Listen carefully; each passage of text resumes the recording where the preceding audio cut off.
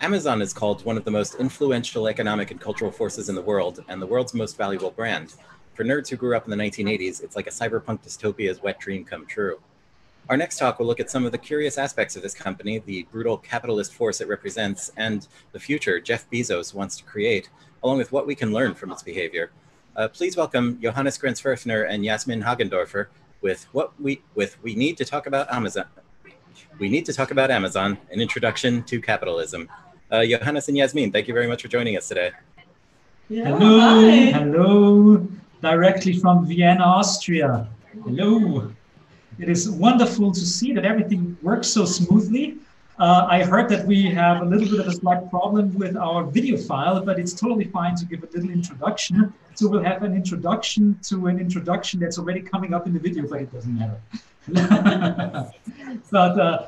So it's wonderful. So we wanted to talk about something that is relevant to us, and we had a little conversation about what is one of the big themes and big topics that everyone uses all the time, everyone talks all the time. And the one thing is Amazon, of course, because if we see what happened during COVID, that they even made more money, that they even got more strongholds in more industries. We thought Amazon is a prime subject for something that we need to talk about. Maybe you want to add something to that, Jasmin? No, I think we will pick out some specific examples, points that we want to introduce you. Mm-hmm. And the other thing is that so many people are talking about is capitalism and the critique of capitalism, especially if we see what happened in the last couple of months and what's going on. And we had the idea of like, why not combining a talk about Amazon with a talk about capitalism and pretty much doing like a 101. So what is capitalism? Where does it come from? How does it work? What are the basic rule sets about capitalism? And how can we take those rule sets and put them on Amazon and see what specific like law that Marx came up with is represented in what action, for example, that Amazon is doing. So it's on the one hand, it's an analysis of a very contemporary mega corporation, and it's also our try to analyze that mega corporation by pretty much the Marxist critique of political economy. So that's what we're trying to do. Yes. And how are you finding this work so far? Well, the good thing is, so we are both artists and we are both scholars. So at some point we were thinking of like, how should we do that? And we didn't want, that's I guess why we have the problem now with the video. We didn't want to just like sit in front of a webcam and just like read that out. So we had this idea of like, maybe we should create a whole environment for that. A cardboard environment, yes. And we made some, like a kind of installation where we sat in and filmed the whole thing. So, yeah. So it turned out to be more of a little art piece by itself than not only a talk. So, I hope you will enjoy it soon. We do too, and we are doing what we can behind the scenes to get that video going. But in addition to that, just what can we do to just keep the conversation going around like actually questioning Amazon and its place in our current society?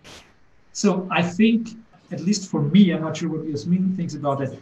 At least for me, I think the main problem is that many people think that there is something like a good capitalism and a bad capitalism. There is capitalism, and capitalism has a specific rule set, and that rule set, per definition, is exploitative. There is not a big difference from the rules between a little, like hipster coffee shop at a corner in Seattle and Amazon. They are both working from the same perspective. They are both trying to make a profit. They are both using labor power that they're usually not paying well, or actually trying to make a profit by suppressing the workers. So what we have to keep in mind is that this is all kind of fucked. We're sitting in a system that is not built on equality. It is built on fundamental injustice.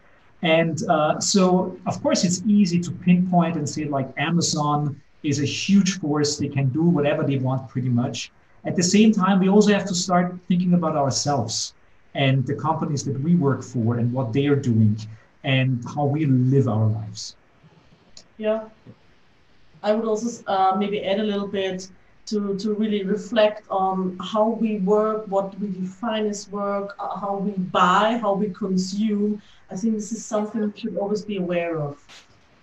So, yeah. And as part of the greater conversation, I mean, like, how much of this is like one company like Amazon just deciding to take things in a direction versus Amazon just being maybe a symptom of a larger social ill that that really needs further addressing?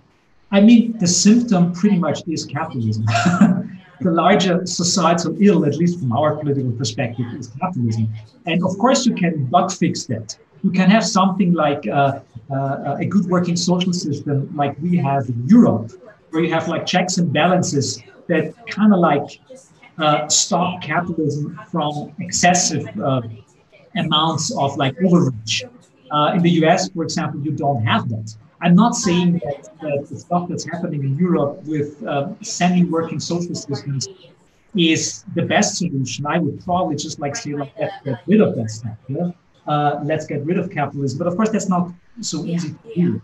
I mean, Indeed. Capitalism is a totalitarian planetary system. How can we just like bypass that? There is no way bypass it.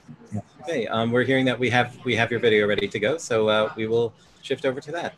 Please enjoy. Wonderful. We need to talk about Amazon: An Introduction to Capitalism. Thank you so much for having us. have fun.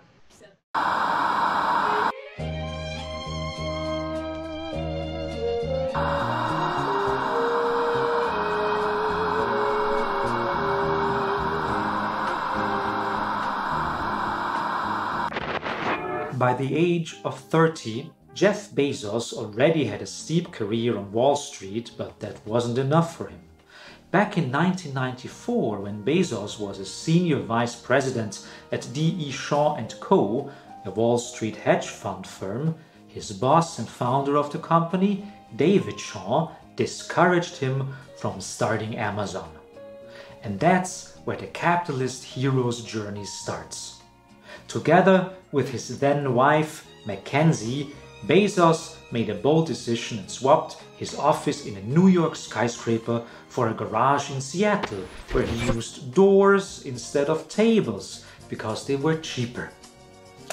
Bezos' mission statement for Amazon was, "Our vision is to be the most customer-oriented company in the world, where people can find everything they want to buy on the internet." At first, he was far from that. On July 5th, 1994, Jeff and Mackenzie Bezos set up an online bookstore. The company, initially called Cadabra, was quickly renamed Amazon. According to the Bezos biography from 2013, Cadabra sounded too much like cadaver. After a startup period of about a year, the site sold the first book to an external customer on July 16th, 1995, a tome of more than 500 pages about thinking. Today, a copy of it is on display at the entrance to the Amazon main building in Seattle. What began with books has developed over the years into the largest internet department store in the world. Today, Amazon is much more than that and keeps countless companies running with its cloud services. It offers startup IT applications and store space on the web, for example. With Whole Foods, the group also operates its own US supermarket chain. Here's a graphical overview. Have a look at how tiny the original business, the online retail part, actually is. Amazon invests incredible amounts of money in research and development. And one of its products got a lot of hackers and privacy activists talking recently. Ring is Amazon's home security and smart home company. It manufactures products that incorporate outdoor motion detecting cameras, including the Ring video doorbell. protect your home and watch over what's important from your phone. Works with Alexa. Ring was made for ordinary people, but it's also to be found in nearly 700 police departments across the US. Ring contracts give police access to the company's law enforcement portal, which allows police to request camera footage from residents without receiving a warrant. In exchange, Ring gives police free cameras, and it offers police more free cameras if they convince enough people to download its app, Neighbors, another app from the Amazon empire. To partner with Ring, police departments must also assign officers to Ring-specific roles that include a press coordinator, a social media manager, and a community relations coordinator. The Neighbors app leads people to be interested and to focus not only on the criminal, but on the unusual, the uncomfortable. You can imagine that in some neighborhoods, that focus is going to correlate with race and class, with otherness. Ring is an interesting yet frightening example of how to create a new market, and maybe something our fellow hackers should look into. What will the future bring for Amazon? Since January, Bezos' wealth has grown by $74 billion. But he's far from having enough. Amazon's Prime streaming service successfully competes with market leader Netflix. With its delivery logistics, Amazon puts delivery companies such as UPS, FedEx, and DHL under immense pressure. Amazon is effectively creating its own global postal service. And Amazon is becoming the world's largest pharmacy and insurance company. Rumor has it that Amazon will, at some point, offer a free bank account to all subscribers to the Prime service. Can you imagine what that could mean for the banking world? Disruption might be too small a word. Nobody really knows which industry Bezos might steer up next. At the beginning of June 2019, Amazon demonstrated a delivery drone expected to deliver the first packages in a few months.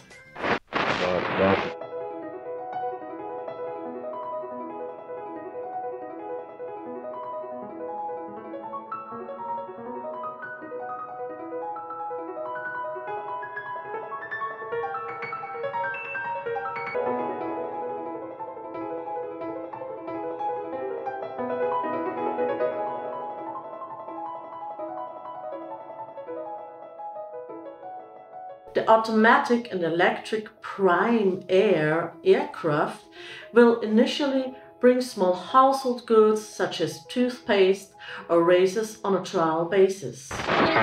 Amazon holds an airborne fulfillment center patent. It should be called shipping from space manufacturing.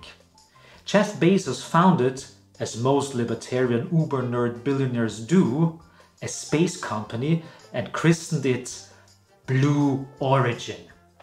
As Amazon continues to grow and Jeff combines the operations from two entities, much like Musk does with Tesla and SpaceX, expect the space mining and manufacturing industry to be spurned by shipping from space to get same-day delivery. Sounds crazy, but Bezos has his visions. Drones are only the last mile problem, so to speak. The question you have to ask is, where will these drones pick up the products? For Bezos, the rush of investors to his company also pays off personally, since he is the largest shareholder. For years, the 56-year-old has dominated the lists of the rich. According to the Bloomberg Billionaires Index, his assets are currently around $120 billion.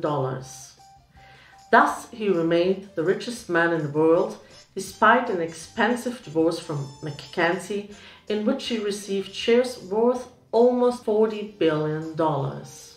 Last September, Amazon was the second public company after Apple to break the magic barrier of $1 trillion in market value.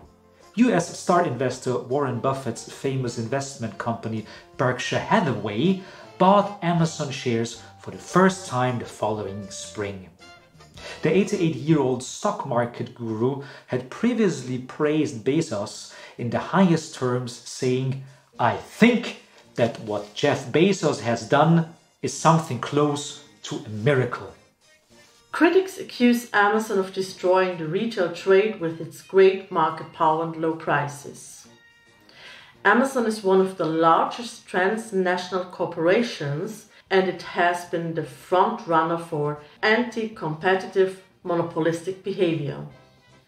Amazon has become the ideal example for contemporary capitalism's inequalities. First of all, what is capitalism? And what can we learn through Marx's analysis about Amazon? The origins of capitalism stretch back to the 16th century, when the British systems of power largely collapsed after the Black Death. A new class of merchants began to trade with foreign countries. This newfound demand for exports hurt local economies and began to dictate overall production and pricing of goods. It also led to the spread of colonialism, slavery, and imperialism. The death of feudalism, a hierarchical system that kept poor people bonded to their master's land, which they farmed in exchange for a place to live and military protection, also left rural peasants with no homes and no work. This lack funneled them away from the countryside and into urban centers. Privatization of common land through enclosures drove peasants into the cities to work in factories. The state worked in concert with the new capitalists to establish a maximum wage and clamp down on beggars. Under the reign of Henry VIII alone, 72,000 people were executed for vagrancy. By the 18th century, England had converted to an industrial nation. The dawn of the Industrial Revolution saw an explosion of manufacturing overtake the island. Within those smoky factories and flammable textile mills, our modern idea of capitalism and the opposition to it began to flourish.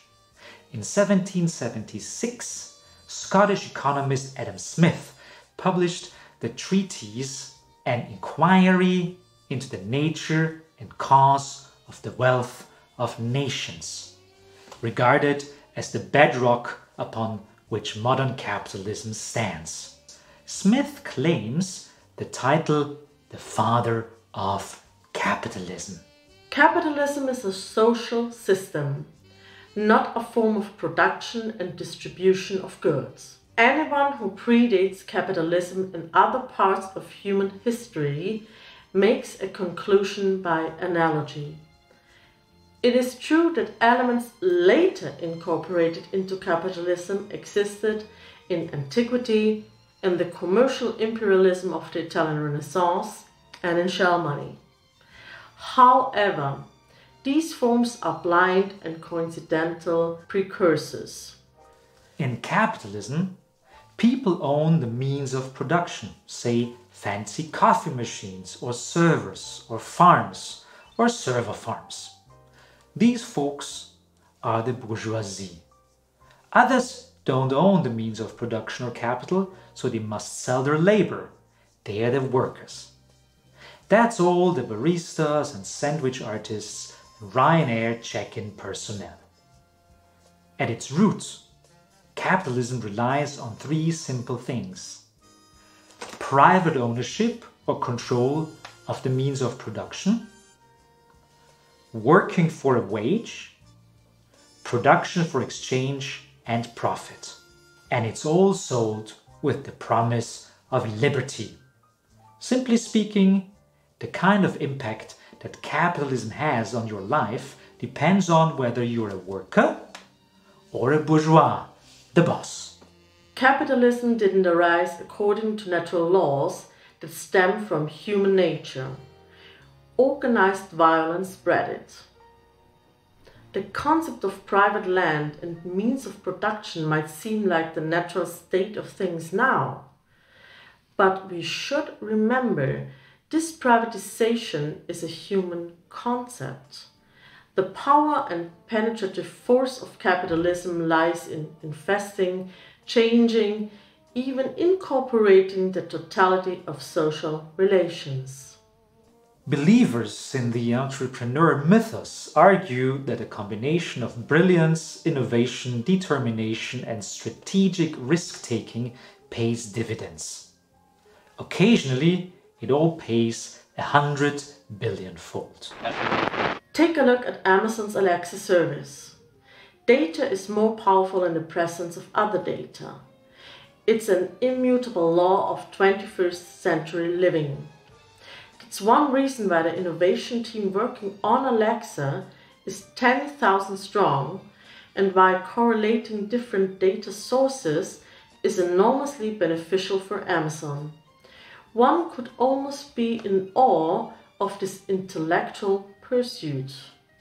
But Karl Marx's concept of surplus value pushes beyond such a naive view. It explains that Bezos is rich precisely because he never properly paid his workers. The theory of surplus value explains that employers take the wealth their employees create and skim it off the top.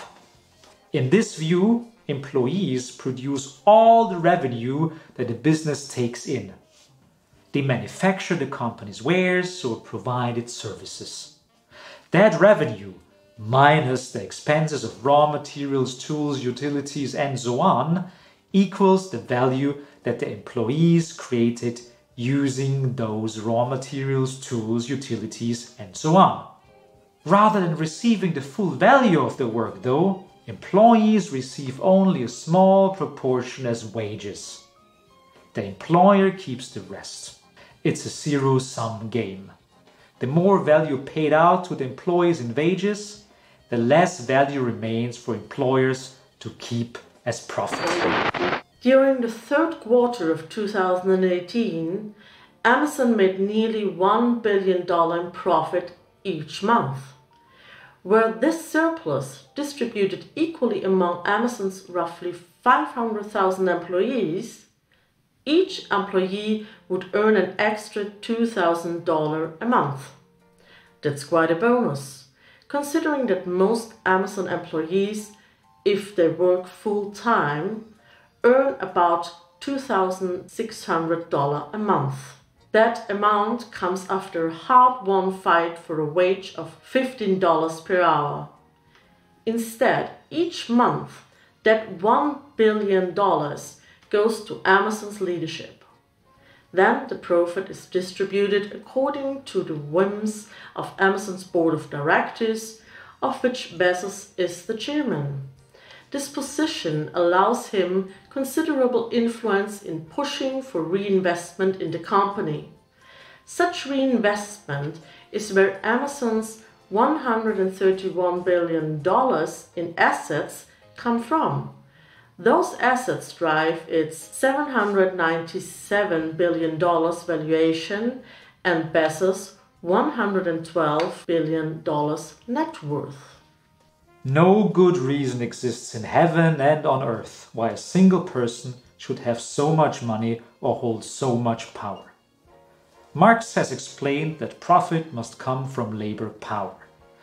A result of the inevitable exploitation of capitalism is that workers work for less than the real exchange rate of their labor. For Amazon, this exploitation enables the company to sell its products with an exchange value that includes more labor value than the company paid for. According to Marx, that's the theory of surplus value.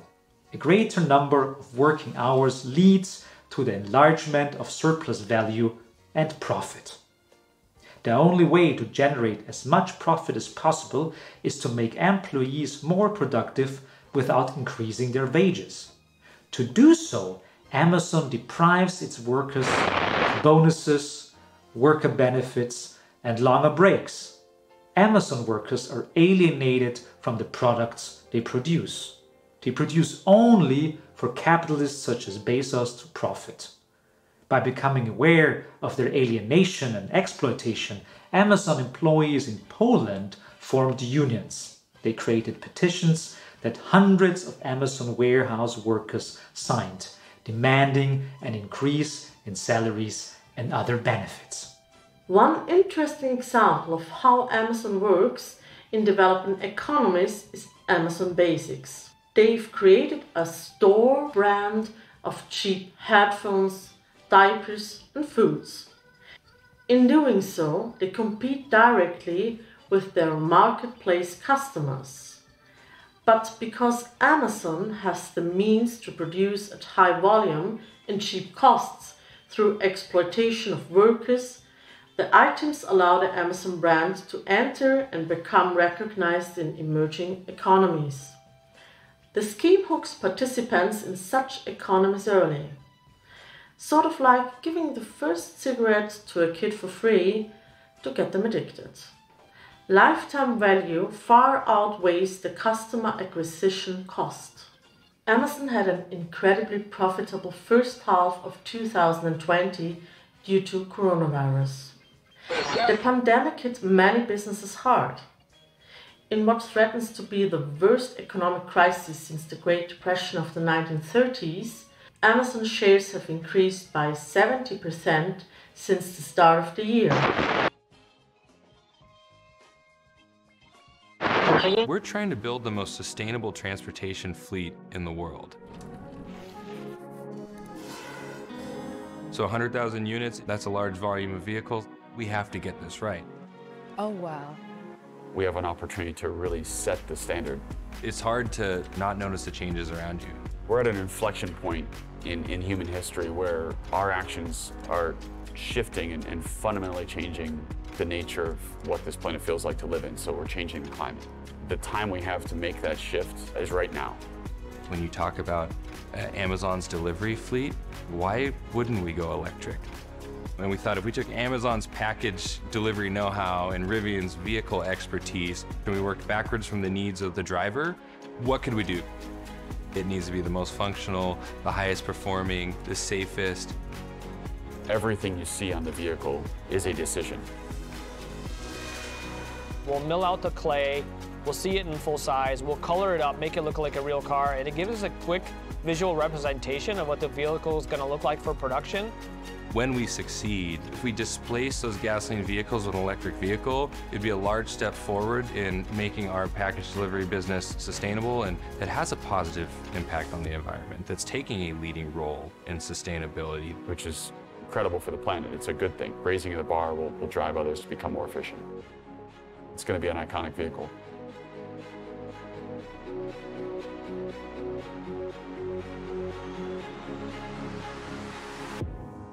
Amazon has the financial power to innovate.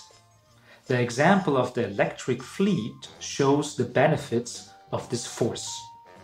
We can factor in that Amazon is an overall force for ecological change.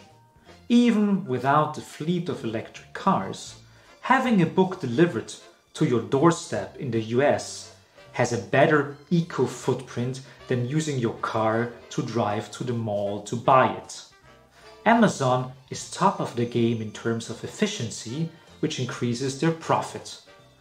The great ecological footprint is a wonderful side effect of fighting for each cent. Not wasting a cent can also be seen in how Amazon deals with returned packages. It is too inefficient to check out each returned good, be it an MP3 player or a Lego kit. Amazon workers leave returns sealed. Other companies buy these returns in bulk, then sort through the scraps and resell them. Modern salvages in a high-tech junkyard. Amazon equals efficiency and savings. The logics of capitalism and the degree of Amazon's market domination are all expected results. Amazon is a company operating based on capitalism's norms. As long as capitalist economic relations continue, Amazon and similar companies will continue to thrive. By the way, do you want to give them your keys? You already know Amazon is the easiest way to get what you need.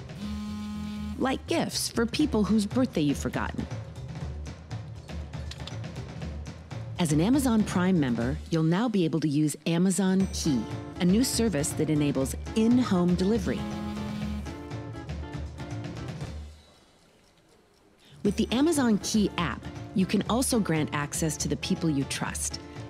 Let's say you need to remotely manage guest access to the front door of your home, maybe to let in your dog walker, a friend, or maybe to let in a team of home cleaning ninjas. To get started, order the Amazon Key in-home kit, which includes Amazon Cloud Cam and one of several compatible smart locks. Have it installed by a pro, or if you're handy, install it yourself. Once installed, it's no problem if you're not at home. With Amazon Key, you can get your packages delivered just inside your door. You can track your delivery with real-time notifications, watch the delivery happening live, or review a video of the delivery after it's complete. Maybe you don't want your packages sitting out on display. Maybe rain is in the forecast. Or maybe you just need your mom's gift moments before she walks through the door. You know, because you're awesome. Even if Amazon broke into different companies, doing so would only delay the inevitable process of reconsolidation into new monopolies. However, as Karl Marx encouraged, the working class has the power to shut down the production and movement of goods. One step to doing so is to unionize Amazon workers. This movement requires more than the unionization of warehouse employees. Amazon is a multi-layer, multinational company that has an enormous political influence.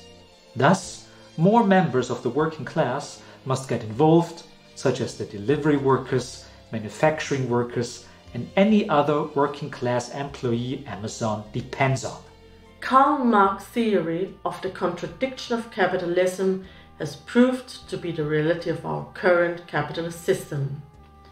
The concentration of wealth is the current situation. Bezos has become the wealthiest man alive, while his overworked employees live paycheck to paycheck. Capitalism fosters a toxic, misleading environment. The illusion is that people who work hard enough get paid enough for the work. Amazon might claim to be a company that prioritizes innovation and its customers, but it neglects the well-being of the majority. Amazon might be a marvel of logistics, but it's also one of top private fiefdoms in our market system. Bezos oversees panoptical, freedomless surveillance capitalism. Capitalist companies are not responsible for the public good. That's the sad truth. The public will never take part in any top-level decision. Even the idea of boycotts is strange in a world where Amazon Web Services hosts most giant online services. How can you coordinate through online communication without using Amazon's bandwidth? On the ranking of things to worry about, Skynet coming and taking over doesn't even rank in the top 10. It distracts attention from the more urgent things, like, for example, what's going to happen to jobs. For a glimpse into the future, consider one of the largest companies on the planet, Amazon. Amazon has tremendous scale.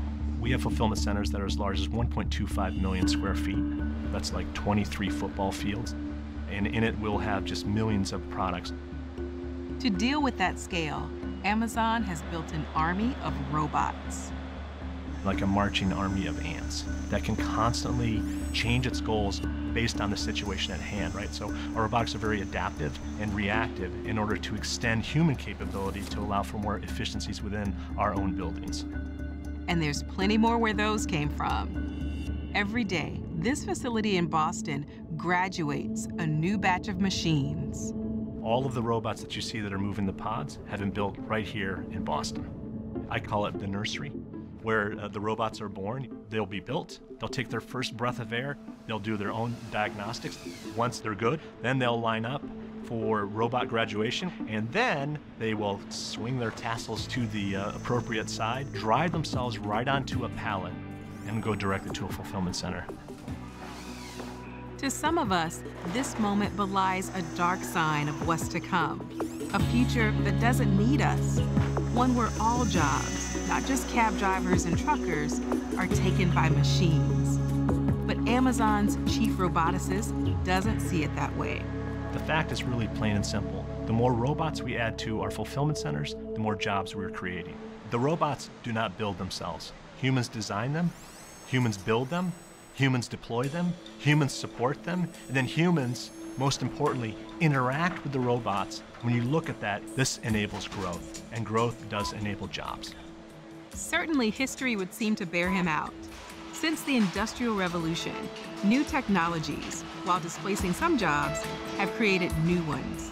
While this is the predominant view in the AI community, some think it ignores the reality of today's world. Amazon has been working on automating aspects of the fulfillment process. In the meantime, it uses human workers as virtual robots, treated as disposable units from which to extract labor at the lowest possible cost. Amazon discards them once they are spent. Handheld scanners double as instruments of surveillance, with workers' every movement timed, including bathroom breaks. Amazon fulfillment center workers pee in bottles out of fear of termination for going to the bathroom. Tracking wristbands alert workers of any millisecond spent slacking off. On the hottest day of the year, Amazon had paramedics on hand outside the warehouse to treat heat-exhausted workers. Conditions are dire, with the company opting to have medics on standby rather than fit warehouses with air conditioning systems. With all the scanning and walking on concrete floors, injuries are common. Who needs a replicant when you can grind down the working class in the pursuit of your grand vision? We need to use our vast productive resources to better ends. And as technology allows us to move to a discussion of what sort of planning instead of weather planning, true control of planning must be the non-negotiable foundation of our vision. An aspect of Marx's thinking which remains underemphasized is how he recognized capitalism's tendency to replace labor, animal and human, physical and cognitive, with machines. Marx considered it a force of potential liberation. Fragment on Machines, a short but important excerpt within the much larger Grundrisse, lays out the philosophy most clearly.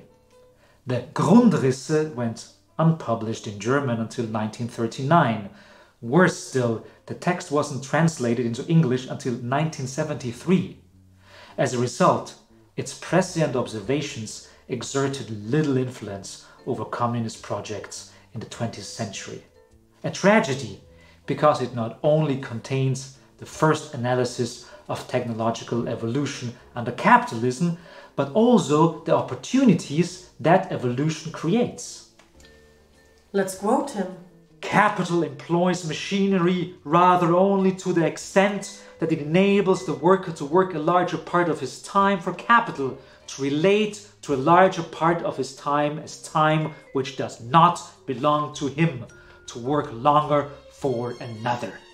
Through this process, the amount of labor necessary for the production of a given object is indeed reduced to a minimum, but only in order to realize a maximum of labor in the maximum number of such objects. The first aspect is important because capital here, quite unintentionally, reduces human labor to a minimum. This will redound to the benefit of emancipated labor, as is the condition of its emancipation. Marx could not have been any clearer. Competition compels capitalists to innovate in production. Doing so leads to permanent experimentation with workflows and technologies in the pursuit of ever greater efficiency.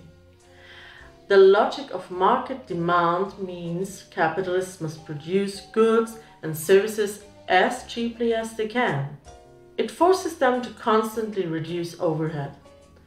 This automation has generated suffering and exploitation under capitalism, but under another system, automation represents a momentous opportunity. And so, while production ever increases in efficiency and leisure is valued as a social good, increased productivity doesn't lead to more leisure. Instead, it leads to the production of more goods and services. In fairness to those defending such a view, it was not only founded on economic orthodoxy, but also 2 centuries of observable change under capitalism. The difference with Marx is, he thought there was an alternative, and that only in pursuing it would humans achieve freedom. While the average political commentator likes to cast Marx as an idealistic dreamer, he stated his distaste for describing what communism might look like. That irritated many, because one of the greatest minds to describe the shortcomings of bourgeois economy was well placed to suggest what might replace it. Marx's view, however, was that workers in the struggle were uniquely positioned to arrive at concrete solutions. In May 2019, Jeff Bezos unveiled his long-term vision for humanity's future. During an hour-long presentation in Washington, D.C., the Amazon billionaire described how humans need to leave Earth if we're to maintain growth and dynamism in the future. For Bezos, our future is a series of free-floating space colonies called O'Neill cylinders near Earth. This proximity, he argues, can help the planet to avoid exceeding its capacity as the population swells into the trillions. Bezos calls them O'Neill colonies, after American physicist Gerard Kitchen O'Neill, who first developed the idea. These are very large structures, miles on end, and they hold 1 million people or more each. And this structure rotates to induce artificial gravity. And just how big is it? For scale, here's the International Space Station. And these enormous artificial worlds don't just have to be for humans. Some could be national parks. But whatever they're for, Bezos is sure of one thing. These are really pleasant places to live. Some of these O'Neill colonies might choose to replicate Earth cities. They might pick historical cities and mimic them in some way. There'd be whole new kinds of architecture. These are ideal climates. These are shirt-sleeve environments. This is Maui on its best day all year long. No rain, no storms, no earthquakes. What does the architecture even look like when it no longer has its primary purpose of shelter? Such a development, argues Bezos, allows us to produce thousands of Mozarts and Einsteins. But what about everyone else? Bezos wants to see himself at the center of history, controlling it. He developed a book-selling platform into a monopolistic mega-corporation. That monopoly works an army of precarious workers to the bone as it extends its reach into new sectors, ultimately beyond Earth's orbit. And us? I guess we'll keep paying our taxes, even in off-world colonies.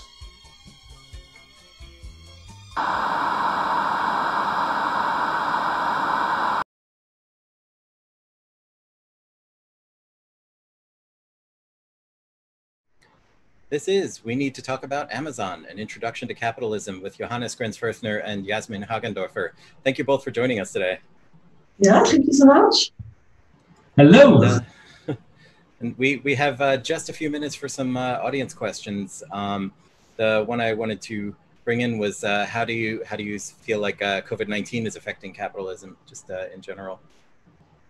Well, I think, of course, it fed some things up because people need different goods now. They need face masks. They need supposedly some kind of cures for COVID, and actually Amazon put an end to all of that and put down all the supposedly cures for all the COVID stuff, for example.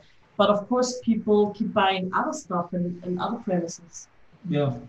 I mean, the main question for me is, there. Okay, let's say that way. There are many people out there who think that COVID-19 will change society, that something will fundamentally be better if we go through this common trauma, so to speak. We'll end up better because we'll see how bad capitalism is. We'll see that we need change. We'll see racial injustice and whatever. Yeah. The main problem is that, I mean, capitalism has gone through a couple of major crises, and I'm not even sure that COVID is the biggest one.